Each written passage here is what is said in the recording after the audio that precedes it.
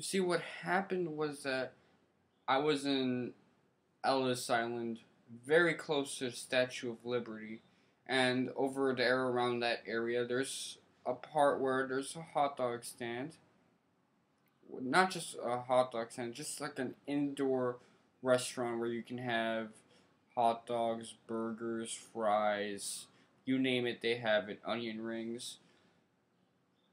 I'm not sure what I got really. I have it in my flip phone, but I can't find that flip phone since I don't use flip phones anymore like anybody else. And what happened was that I gave the person my money, and then the change back that I received was in a Canadian quarter. And I started freaking the fuck out. I was like, son of a bitch, why the fuck you give me this shit? Can't take this shit. I don't know what it's worth in face value. I don't know its purchasing power. Suck my dick. And then everyone else around me was like, dude, relax. Just Canadian money. One guy in the back was like, well, it's just that kind of guy. You're going to knock him out? I mean, he's only like, what, 13, 12? Imagine if that was you and back in the 80s. Your mom would have knocked your ass out if you acted like that. I don't know who he was speaking to, but he also pissed me off, so I came up to him and said, fuck you, nigga. Why are you talking shit like that? You don't know me like that. You don't know the kind of life I live.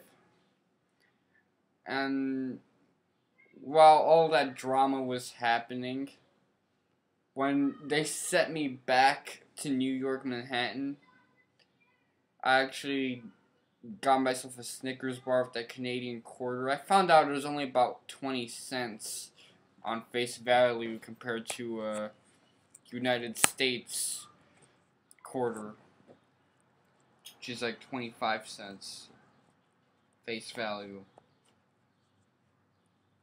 Maybe that's the actual purchasing power. I'm not sure.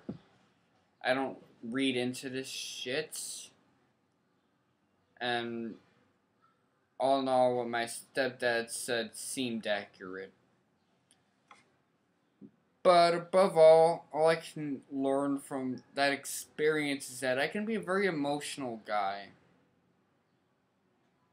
I mean, I was expecting something very simple. I was just expecting maybe instead of a quarter, a Canadian quarter or something else.